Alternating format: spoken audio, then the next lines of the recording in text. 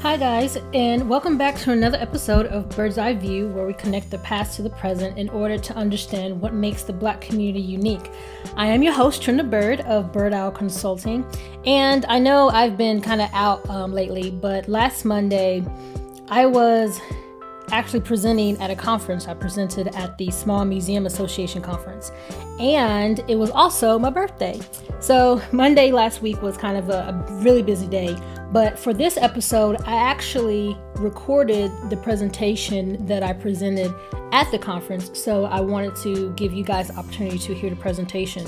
So basically, my presentation was about women's suffrage because this is the 100 years since the women's suffrage movement happened and the 19th Amendment happened, which, if you don't know, that was the amendment that gave the right for women to vote. However, my presentation looks at what the women's suffrage movement meant to African American women, because suffrage for us was totally different than for our white counterparts. And people can make the argument that our suffrage, our fight for the right to vote did not even end until 1965 with the Voting Rights Act of 1965. But you could also take it even further to the present of today. We are still having to fight for the right and to making sure that we get the right to vote, and not where they are thinking of different ways to disenfranchise Black women or people of color in voting. So we all know that this year is also a big election year with the presidential vote. So I want you guys to take a listen to my presentation and let me know what you think. But before we get to that, let's do a break right quick and then we can get into the presentation.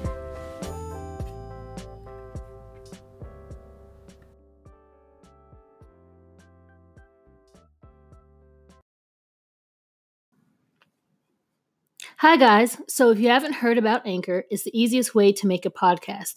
For one, it's free. There's creation tools that will allow you to record and edit your podcast right from your computer or from your phone.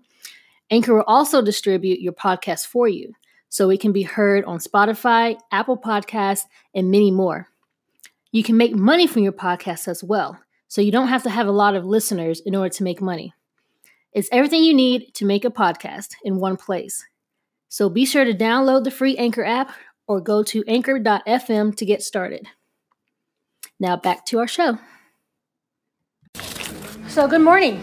Good morning. So just to let everybody know, this is women's suffrage, 400 years in the making from slavery to the present. In the right place? Yeah. Cool beans. So let's go ahead and get started. So the word slavery. What do you think about when you hear the word slavery? Suffrage, okay. Anything else? Black people, okay. Chains, okay. Anything else? Suffering. Forced labor, okay. How does these words make you feel? How does the word slavery make you feel? When you feel depressed, angry, okay, as it should. And why do you think you feel this way when you hear that word? Injustice, okay. Anything else? Okay, so... Because impacts are still happening today. Exactly. And there's different kinds of slavery, but there's also some kinds that are still happening today. Exactly. So if we know from the past, why is it still... That is a very, very good question. That is a very good question. I ask myself that all the time. Well, let me tell you a little bit about myself, and then we'll kind of dive into why I asked you those questions. So just a little bit about myself. My name is Trenda Byrd. I've been working in museums for about 8 years. I am originally from Hickory, North Carolina, so if you hear my southern accent, that is why sometimes it comes out. I actually have 2 undergraduate degrees. I have a BA in history with a concentration in U.S. history and a minor in Black Studies. And then I also have a Bachelor of Science degree in Applied History with a concentration in Public History. So I did both of those degrees at a school named Appalachian State University, which is in Boone, North Carolina, so right in the mountains of North Carolina. I moved up here to Maryland in 2012, where I received my master's in museum studies and historical preservation. And currently, I am also the assistant director at the College Park Aviation Museum. But I'm also the founder, the founder and CEO of ByrdOwl Consulting. And I also host a podcast called Bird's Eye View, which is part of my consulting business. And so the podcast actually looks at what is happening in Black America today through the eyes of history. And through the raw and authentic conversations, I try to cover various topics that cover Black identity, Black culture, and race relations. And from time to time, I actually have guest speakers on. What is ByrdOwl Consulting? Why did I create this business? Well, first of all, my services I provide services to school district, school administrators, teachers, museums, and various organizations around the United States on the importance and on African American history and how to teach effectively on that subject. Because from what I have seen, you guys have seen, whether on social media, whether on news, you hear about a teacher that may be assigned a homework assignment that ended up being a little bit offensive for some people. And it's not that she or he they weren't thinking about the implications of what that homework assignment might have been. Or they don't really have the tools or the resources to give out some of these homework assignments or to teach, or they're not able to articulate in a way that will get the information across to their students. I also had started this business because from my time working at Historic Brattonsville as a historical interpreter, we would sometimes have schools that would come to our site, and when I would ask a certain question, some of the kids would answer, and they were giving me answers that wasn't appropriate, or it was just flat out false information.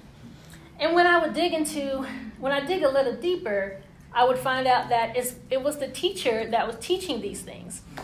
And so it was very disheartening, because this information is very important information, because we already have such a hard time teaching African American history, talking about slavery and the injustice that occurred here in this country. So we don't need to add to by having false information or just coming up with all kinds of stories and trying to offend people. So that's part of the reason why I created this business as well.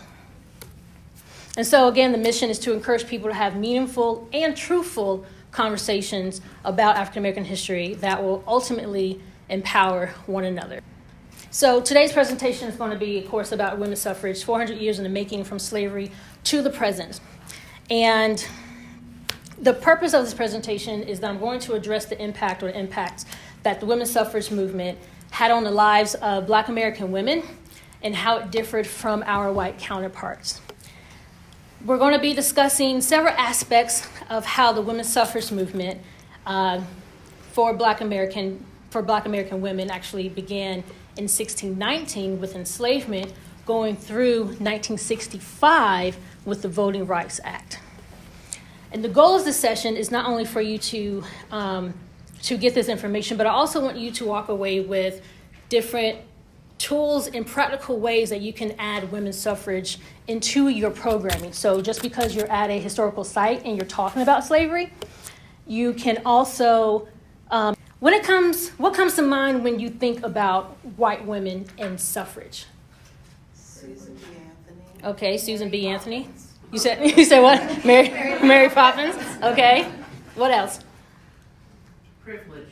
Privileged. That is a great word. Anything else? Exclusionary, right. What about when you think of Black women in suffrage? Ida B. Wells. Okay. Intersectionality. Okay. Not enough information. Yeah. Okay. Some of us don't think about it. That's exactly right, because and I'll tell you one thing. When I was actually putting this presentation together, I had Googled. I was looking for some images, and I Googled women's suffrage movement, and I clicked on images. Every single image was of white women. I had to go back and type in women's suffrage, Black women, and then the pictures started picking up. That is white privilege, because what we're so used to seeing when we're thinking about white privilege, our mind goes directly to that. So I thought that was very interesting as I was putting this presentation together, because I was like, like I'm having to type in more words just to find what I'm looking for. So that is exactly right. So let's look at the word itself, suffrage. I think it's an interesting word because suffrage, suffer, when it's kind of an interesting word, but it's a noun, and it literally means the right to vote in political elections, okay? And it comes from the Latin word, let's see if I can say this right, the Latin word is suffragium, which initially meant a voting tablet, a ballot, the right to vote. And it's actually the second, in the 2nd century, it later became to mean political patronage, influence, interest, support, and sometimes popular claim and applause. So when we're talking about the word suffrage, that's basically what that means. But what we're doing here is we're kind of stretching the meaning of that. So again, for Black women at least, here in America, suffrage started with the enslavement. Because when you think about it, when they first brought the Africans over here to be enslaved as a person, enslaved people were not seen as people, right? They were seen as property. They were chattel. So in order to even have the right to vote, you first have to be seen as a person. You have to be seen as someone who even has rights. So if you don't even have that right of being a human being, how can you have the right to vote? So that is where the whole conversation of suffrage come in when you're talking about enslavement and talking about black women. So we're just coming off the cusp of 400 years of the anniversary of when the first Africans were brought here. The Africans were actually stolen from what I call the motherland, the continent of Africa. Historians actually believe that it was an estimated 6 to 7 million Africans that were brought or imported to the New World during the 19th century alone. Okay, just the 19th century. Looking at Black women in slavery, some of the roles in the culture of being a Black woman. So they were cooks. That was considered a skilled labor. They were nannies. They were also wet nurses. They also plowed the fields. They took care of the animals, basically doing a lot of the same jobs that a lot of men were doing. Okay, if you were a cook, then you were seen as kind of like the top person, because that cooking was a skill that you had to really hone. Okay, you had to memorize the recipes. You had to know what kind of measurements you needed, because back then it didn't say in the recipe books or the receipt books, it doesn't say a cup of milk. It just says pour some milk. So you had to have that talent in order to know, like, measure out, like, how much do I put in here, memorizing those recipes. As nannies, of course, that was a domesticated job. And then as wet nurses, as women who had just had babies, they were lactating, so they were actually serve as wet nurses to the mistresses. Of course, again, they were seen as property, seen as vessels for creating more money. So what do you think I mean when I say creating more money? Children. So they wanted you to bear children, okay? And I find it interesting that for a lot of these Black women, if you were able to bear children, if you were fertile, that means that you were actually worth a lot more money. You were a hot commodity, because of course the more children you could get, the more money you can make, the more profit you can make. Because remember, back during this time, slavery was a way of life. It was the economy. It was a business. Okay? So let's look at white women in slavery. Oftentimes in schools, we are taught or assume that most slave owners were the white men, right? When the fact was 40% of slave owners were actually white Southern women, okay? According to the 1850 and 1860 census.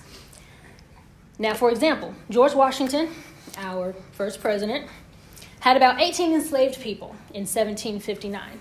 His wife, Martha, increased the enslaved population to about 84, which at that time made her the richest, made her the richest woman in Virginia at that time. Okay, now that was kind of unheard of in terms of having that many enslaved people as a woman, but it didn't erase the fact that women had enslaved people. And so when you look at the hierarchy, white women were still above even the black woman, okay? A lot of times, sometimes people try to put us side by side, but the reality was that we were still below even the white woman, okay? Back then, if your parents were slave-holding parents, a lot of times they would actually give their daughters more enslaved people and more land, okay? Because the more enslaved people you had, the more land that you could get, the better chances of you getting married. So, white Southern women, their identities was tied to owning other people. And therefore, also their identity was tied to, the goal of marriage was tied to owning enslaved people. So, that is why you have this thing where that notion that white women, they were owning a lot of enslaved people because that was the goal. And the goal was marriage back then. If you were a white Southern woman, you wanted to get married. And a lot of this information, there's a book that I found that I got some of this information from a history professor from the University of California, Berkeley. Her name is Stephanie Jones Rogers. And she actually wrote a book called They Were Her Property, White Women as Slave Owners in the American South. So if you want to get more information about just how inclusive this was, I suggest that you take a look at that. There were some things that I found that were very interesting to read.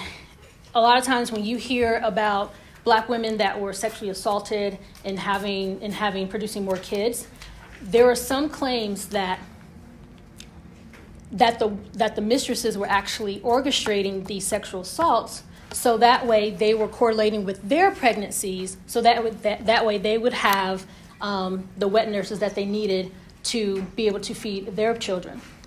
So I thought that was appalling when I heard that. It doesn't surprise me, but it's also appalling that that's just how these women were used.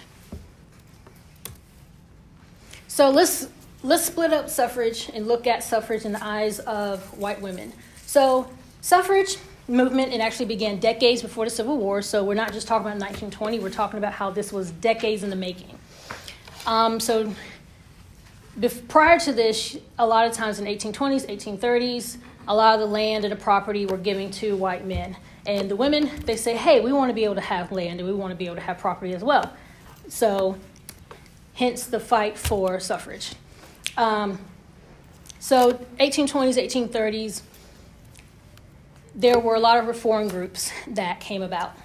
So you have religious movements, you have moral reform societies, anti-slavery organizations, and women were part of this. So not to leave out, as women, we were in this fight, both black and white. But it looked different for each group. Many women at the time were starting to rethink the idea that they were supposed to be pious and submissive, and being that, the home body, and rethinking what it meant to be an American citizen in the United States. So now you have the Seneca Fall Convention. 1848, a group of abolitionist activists, mostly women, but you did have some men that were included in there, that went to Seneca Fall, New York, to discuss the problem of women's rights. And some of the reformers, like you mentioned, Elizabeth Stanton and Lucretia Mott, and at the convention, that's where they all agreed, hey, women should have the ability to own political identities and have a voice, which we all should. So when it came to the Civil War, the suffrage movement kind of lost momentum a little bit. So when the 14th and 15th Amendment came around, it rose those familiar questions of suffrage and citizenship. Okay, So now that you have the 14th and 15th Amendment, the women are like, wait a minute, this is a good time to start, bringing this up again and start fighting again. So the 14th Amendment, ratified in 1868, which extends the Constitution's protections to all citizens. But let's be clear, all citizens included white male. So that's a lot of other people left out, right? The 15th ratified in 1870, which guaranteed black men the right to vote. So now you have 13th, 14th, 15th. 13th did what? Abolished slavery. The 14th did what? The citizenship. Yeah, white men. But then the 15th did what? The right. Yeah, so basically 15th was the right to vote, but now you include black and white men. Okay? So still that leaves out the white women and the black women. So women's suffrage advocates like Stanton and Anthony believed that this would be their chance to push lawmakers for truly universal suffrage. As a result, they actually refused to support the 15th Amendment and even allied with racist Southerners who argued that white women's votes could be used to neutralize those cast by African Americans. So that's how much they wanted to have the right to vote, okay? Now you have within the suffrage, you have, of course, these different associations. You have the National Women's Suffrage Association, which was founded by Lucy Stone in 1869, which this association fought for a universal suffrage amendment to the U.S. Constitution. And the association, they argued that it was unfair to endanger black enfranchisement by tying it to, the Martin E. Less popular campaign for female suffrage. Another association, of course, that was part of the suffrage movement was the American Woman Suffrage Association, which was pro-15th Amendment, which also included men.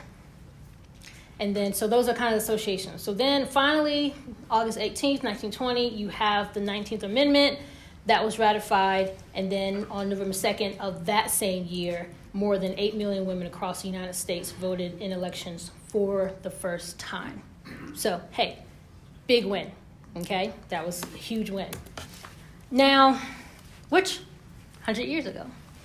So let's look at suffrage in the eyes of the black woman, okay?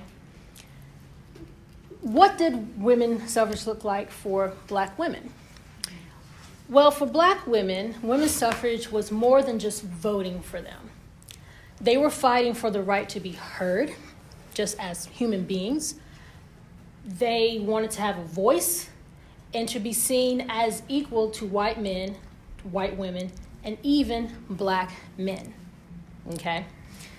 And so for black women, they were in two worlds. You had the world of being black and the world of being a woman. And I always have this little thing that I say to some of my friends that I am a left-handed black woman. So that's like 3 strikes against me, okay?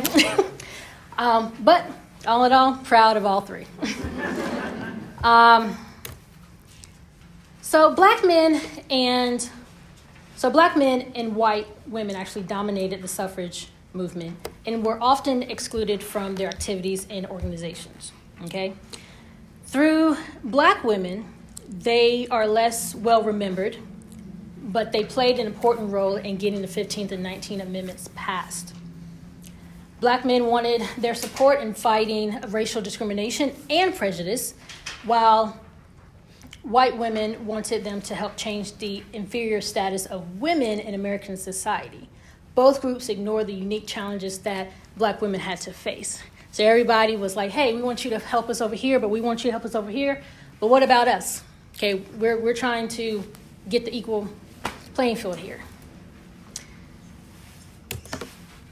So some of the well-known black reformers of our time, people like Mary Church Terrell, who was a well-known African-American activist who championed racial equality and women's suffrage in the late 19th century and early 20th century. And I believe that is her at the top right corner right there. She also helped founded the National Association of Colored Women. And that was a suffrage group. So my question is, when they were forming these associations, why do you think they were forming these associations? Because they weren't welcome into the white. They weren't, yeah, right. They weren't welcome into the White Women's Association. And that was always interesting to me, because now you have a group who were already discriminating against another group. So it's like, wait a minute, do you not remember why you're fighting in the first place? So it's kind of that thinking that it doesn't matter, that we're always willing. We're not really thinking sometimes that how we are discriminating against other people or being prejudiced or having other preferences. So got to keep that in mind. You also have Frances Ellen Watkins Harper, who was a poet, fiction writer, journalist, and activist. She also helped enslaved people escape through the Underground Railroad, and wrote frequently for the anti-slavery newspapers, and earning her reputation as the mother of African-American journalism. You also have Harriet Tubman. Everybody knows who Harriet Tubman is. She is my girl. She was a abolitionist. She helped free hundreds of people through the Underground Railroad. She was an activist. She was just everything, just the awesome woman that she was. Okay? And we also have Sojourner Truth, who was probably the most, when you think of Black women's suffrage, like we said, you think of Sojourner Truth, because she was a true activist. She was an abolitionist. She is probably she's well known for her speech, "Ain't I a Woman?" So that is one of my favorite speeches that she has ever done. Then you also have Nannie Helen Burroughs. She was an educator and activist. She actually opened the National Training School for Women and Girls. And then you have Ida B. Wells, investigative journalist, educator, and early leader in the civil rights movement. So all of these women, they were fighters. They were people that believed in the rights of not only being a woman, but also just being a Black person. And so those are just some of the few that like I said, Black women tended to focus on human rights and universal suffrage rather than suffrage solely for African Americans or for women. So they wanted to make sure that everyone had the right to vote. Many Black suffragists weighed in on the debate over the 15th Amendment, which would enfranchise Black men, but not Black women. Sojourner Truth argued that Black women would continue to face discrimination and prejudice unless their voices were uplifted by those of Black men. So we had to get our brothers to say, hey, you need to help us in doing this, okay? So now you have, of course, the National Association of Colored Women, which was founded in 1896. And they actually had a motto of lifting as we climb, because the goal was to uplift the status of Black women. There's another club called the Alpha Suffrage Club of Chicago, which was founded in 1913 by Ida B. Wells.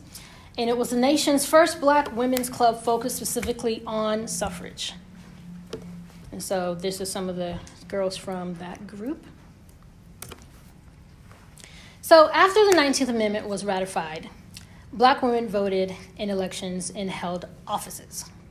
However, many states passed laws that discriminated against Black Americans and limited their freedoms. Black women continue to fight for their rights.